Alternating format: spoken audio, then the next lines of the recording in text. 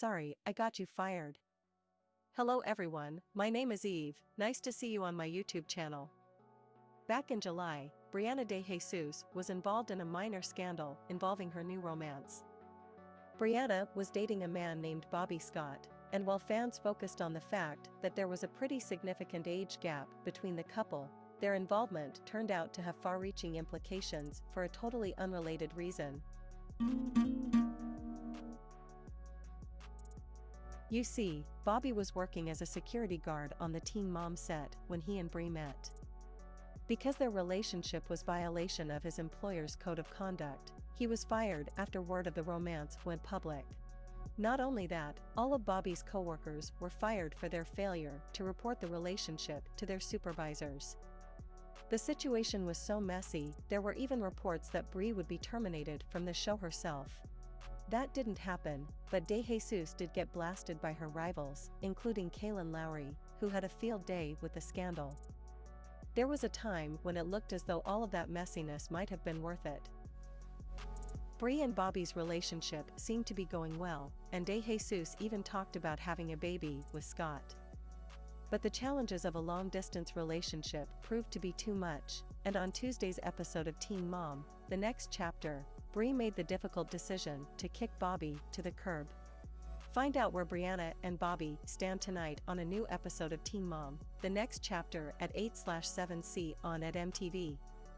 And hashtag 128064 and hashtag 129782. In the clip above, Bri has a difficult conversation with Bobby.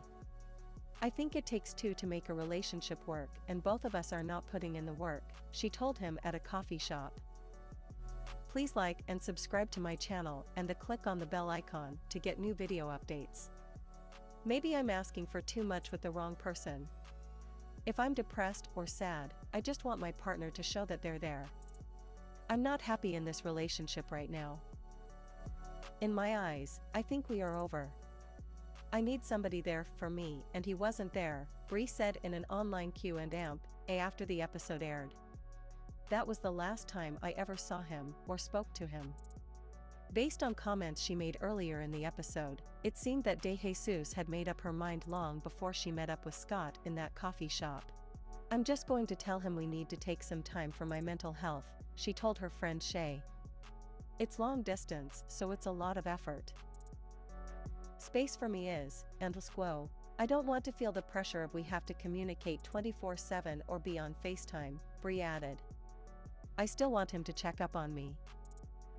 Hopefully, he'll still reach out and support me in my decision. The turnabout is somewhat surprising, as recently as August, Bri was describing Bobby as the most stable and mature man she's ever dated. I don't want another failed relationship, so I kept this one near to my heart until I was sure and ready, she told E! News in an interview at the time. This is like my first real mature relationship that I've ever really experienced. This is a grown man. This is not a little boy.